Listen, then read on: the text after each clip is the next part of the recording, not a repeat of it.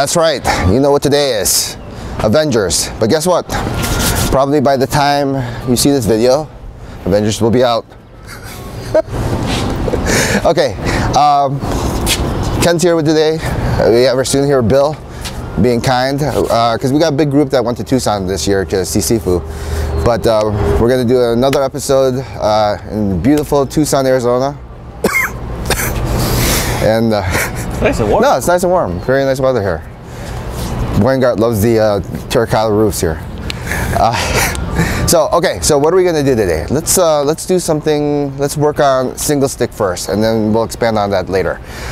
I'm gonna have these two guys single stick right now, and let's just watch it for a second.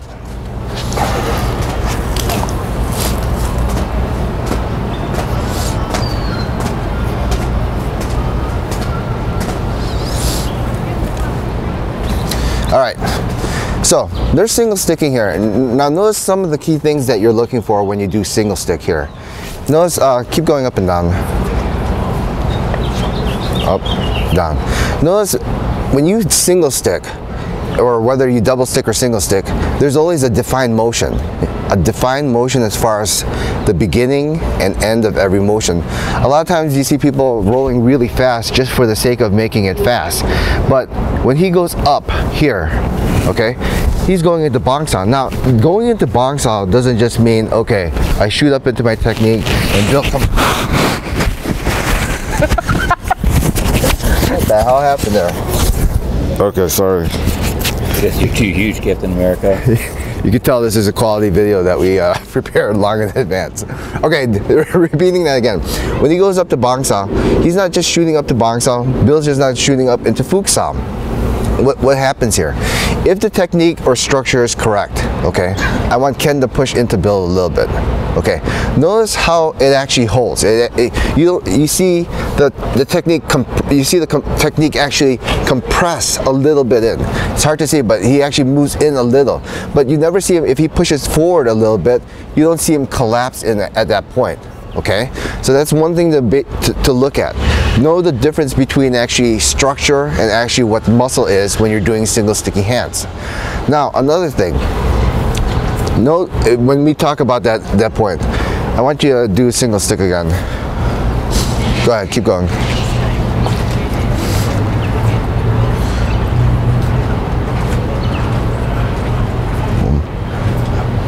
Stop.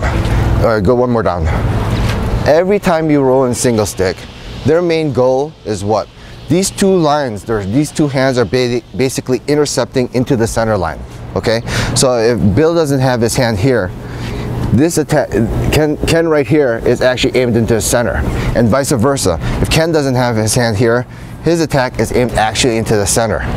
When you're doing single sticky hands for that roll, you gotta have a focus and target point every single time. That is very important. You keep rolling.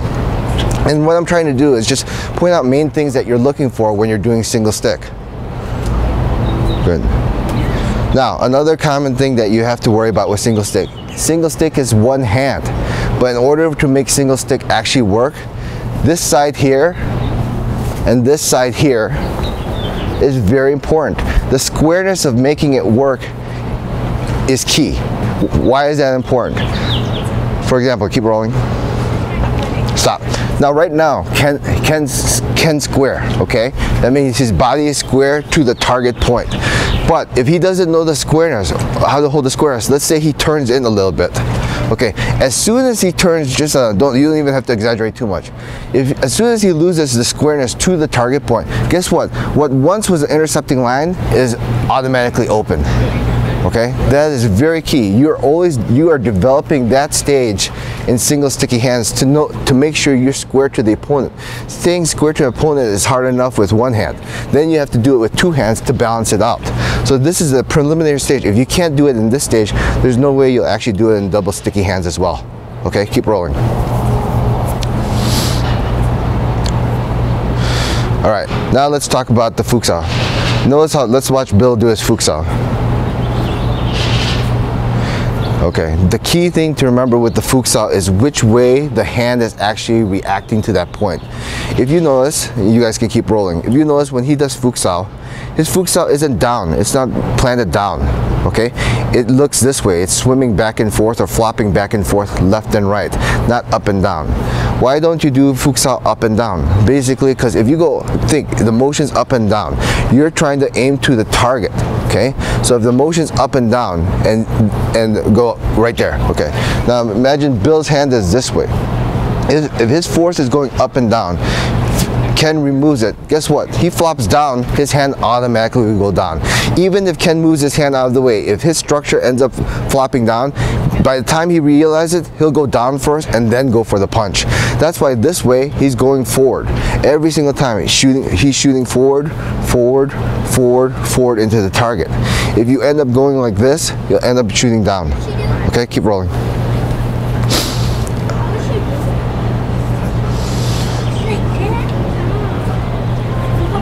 All right, so now let's do the basic preliminary attack from single stick. From here, I go from here, palm, punch, reset, okay?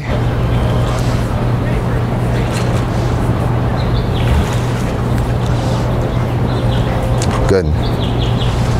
All right, that's perfect. I asked Ken earlier to do it that way, as far as the palm in here.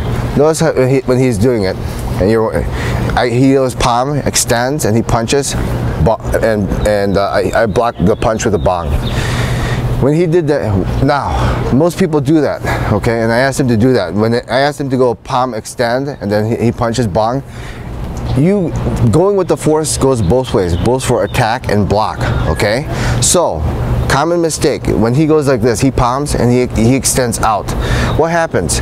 At what point when I do the palm strike do I lose the target point? Why is that important? Because once here I initiate the palm, look, here's my target point here. Bill starts jetting the motion down. The target point's already gone. So if I keep extending the motion out, I extended my full triangle out. And guess what? This is beyond the point where I want to actually apply the technique. Okay? I never want to get a point. Let's say I want a palm. I don't want to be extended here. If I'm going to palm, I'm going to be in this range to apply the palm. So if that's the case, when you practice single stick, I go for palm here. And I feel I have the line. He took me off the line. No, I stop at this point. Because once I know the line's gone, I don't keep extending it out. I actually stop it at this point right here. Okay, and notice what? It's still within my triangle area. But if I extend it out here, what do I do? If this is my triangle, I just basically extend this part out of the triangle. Once you're outside the triangle, this is weak. You try it. In the drill, you extend out like this, he punches, sure, you can block it. But if we're chi-sawing, goofing off, I extend it, he punches, you won't block it. That's because he's really trying to hit me. In the drill, you're developing that. So here, remember, the key thing is don't extend all the way. Once the line is gone and the target is gone, I stop. See, I control my own technique. Right? He punches, boom. He stops too. He doesn't keep extending the punch all the way too, because at this point, target, stop. Already, he keeps shooting up, he'll go past my head. All right, that's key. Stay within the base of your triangle every single time. Never extend beyond that point. You are developing that key idea and key concept when you're doing single stick, right? You see, a lot of times people get excited about the attack and they'll be like, oh, extend out or extend out in that sense. No, I want to hear, if it's in the range, I'm here. That's the key. You want to develop the guts to move the structure into your opponent. Not here, I'm here, reaching out. So once I'm here, then I'm in range and I still have the strength of the structure behind it. All right? You want to add in more? We can talk some more. People are learning from it. I got another idea, but it'll be... All right, we'll add just a little more. Keep rolling.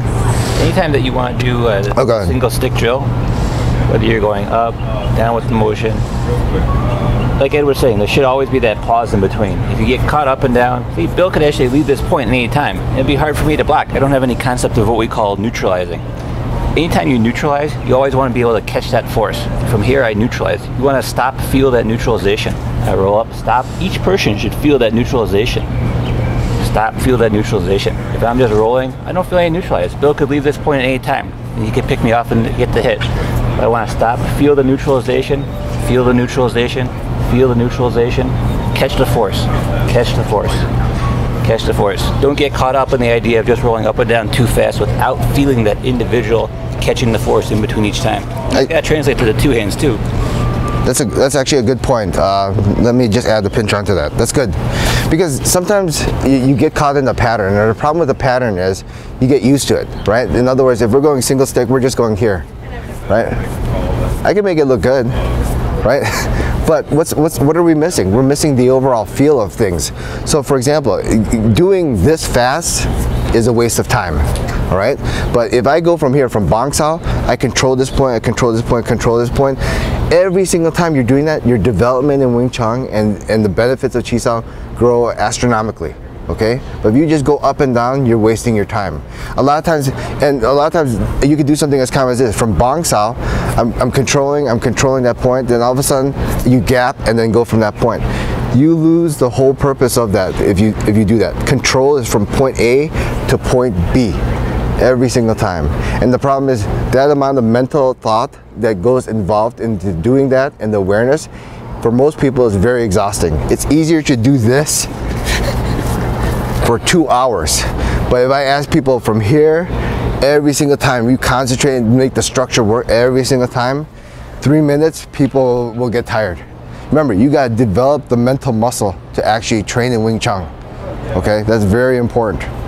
Just doing it and burning calories, you're just like any other joke on the street. All right, probably add some more videos to this, but go America.